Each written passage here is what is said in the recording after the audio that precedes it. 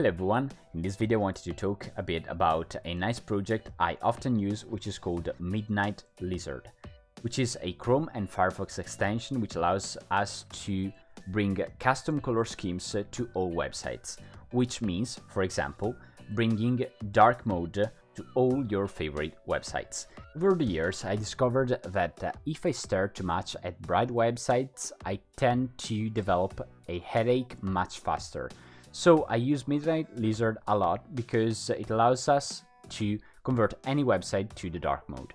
And of course, there are times in which some websites are better off with the light version, and in those cases you can definitely disable it for a single website while leaving it enabled for other ones. Alright, so let's see some of the features.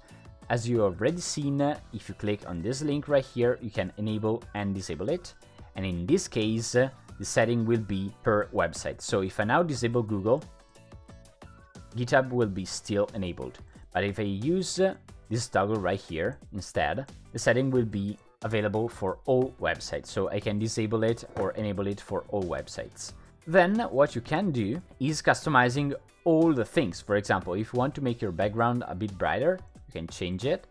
And then you click apply and it gets propagated to the website. I really found myself playing a lot with these settings to find the optimal one, and that really depends on your needs, on your tastes, but there are a lot of pre-built themes. For example, let's see the Halloween one.